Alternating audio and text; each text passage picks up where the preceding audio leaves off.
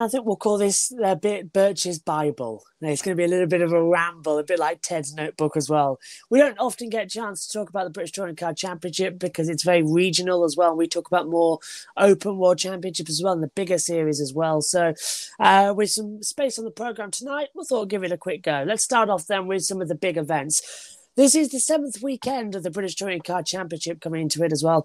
We've already had the previous 6 as well and the summer break. So we're now into the tail end of the season. 7, 8, 9 and 10 races remain. So there's 3 races across each weekend. Rounds 19, 20 and 21 took place at Snetterton, a track very close to my heart as I was there last year as well, and even picked up, this got sent to me as well, for the British Touring Car Championship, an advert for this weekend's race. I forgot to show this on air on my watch along, so I thought we'll have it here as well for the review segment.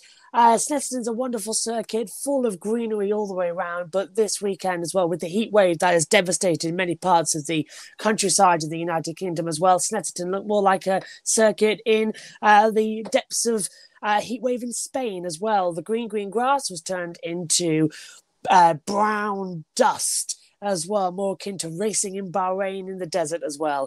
In round 19 as well, it was Colin Turkington who took a fantastic pole position on Saturday as well, literally just a second over Jake Hill. Now, during that qualifying segment as well on Saturday, they were separated by about 69 thousandths. It was a last lap dash for Turkington, who celebrates his 500th touring car race this weekend as well. He led from pole position. He led every single lap. Checkered flag was at the end as well with the fastest lap. And the way the point system works as well is you get 20 points for winning a race. You get 1 point for taking pole position. You get 1 point for the fastest lap. And you get 1 point for leading a lap. So we came away with 23 points. A fantastic haul there for Colin Turkington. Jake Hill finished in second place as well, with Tom Ingram finishing in third. Adam Morgan was fourth as well.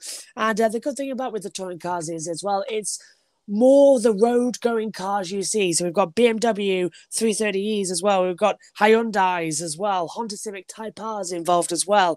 And some really great racing. Jason Plato, a legend of the series as well, in his last season, finished 6th in the first race as well and had his best weekend of the season as well. Not to say that all the cars got away with it though, because in the first race, Aidan Moffat was punted off as well into the wall down at turn number 1 in a move that was very much akin to what we might see in NASCAR as well. A 3-into-1 pincer maneuver as well, with on the inside Jack Butel, who's a young development driver, touching the back of Josh Cook in the BTC Racing, sponsored by, comically enough, Rich Energy. Those of you who watch Formula One might remember that energy drinks company. They now sponsor British Touring Car team as well. And Josh Cook with nowhere to go, hit the side of Aidan Moffat, spun around, hit the back of the barrier as well. They couldn't lift the car away, so he got left there in the gravel trap at turn number 1. But Jade Edwards' car, Michael Crees and Tom Chilton, all of those cars overheating.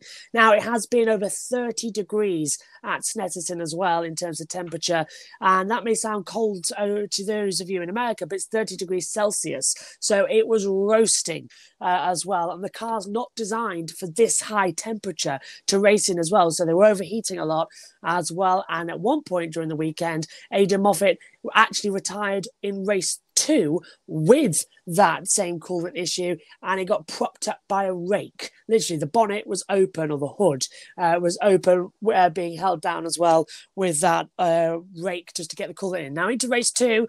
Race 2 sees the starting grid being taken from the race 1 results. So Colin Turkington once again started on pole position and once again did a domination, back-to-back wins. It's very rare for that to happen in the touring cars as well. And Colin Turkington, his 500th Grand Prix weekend, taking that opportunity to do the double. He took the victory again, led every lap, got pole position as well, and won the race and the fastest lap. So again, another 23 bonus points added to him, moving him closer ahead of the championship as well.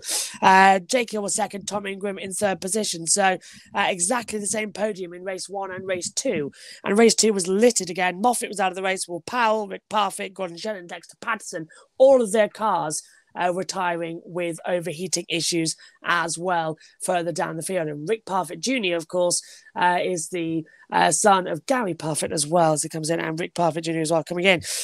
You might also recognise Will Powell's name. It's not Will Power, don't get worried. On to round 21 then, and a post-race penalty has been enforced for Ricky Collard, who's the son of Rob Collard, a former driver in the touring cars.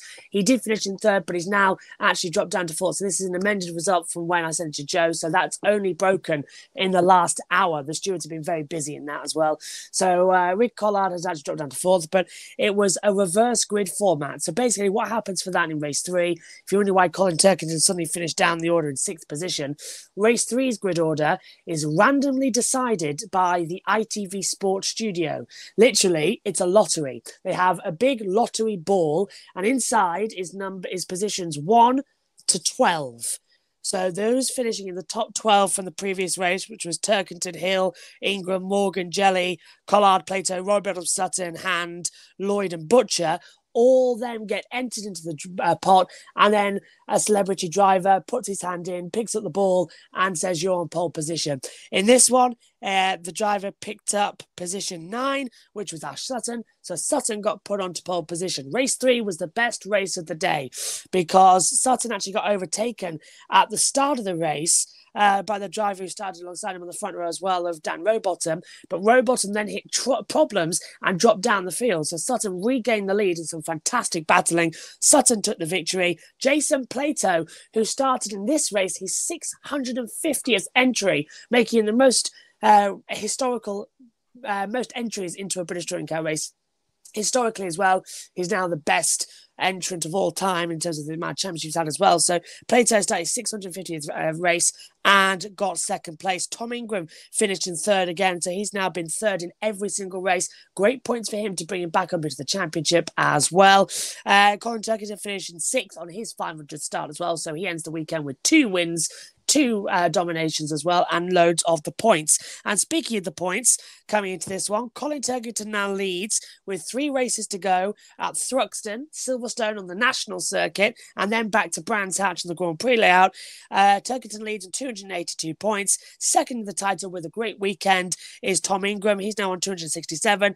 And Jake Hill, despite being second in 2 races as well, had a poor race 3. He got now 258 points, 1 clear of Ash Sutton on 257. It's very much a 4-way fight in the last 3 races coming up as well. 3 weekends left, about 9 races as well, and the touring cars look to go from strength to strength as well. And to round out as well, the next meeting is in 2 weeks' time at Thruxton, and it's going to be another classic because at Thruxton, it's the fastest circuit in Britain. Average speeds are over 110 miles an hour.